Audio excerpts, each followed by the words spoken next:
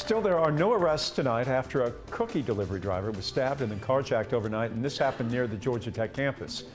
Atlanta police said the victim, who works for Insomnia Cookies, was in his car on Spring Street when a man carrying a knife stabbed him and then stole his vehicle. The suspect ditched the car and then took off. The victim's condition is not known tonight.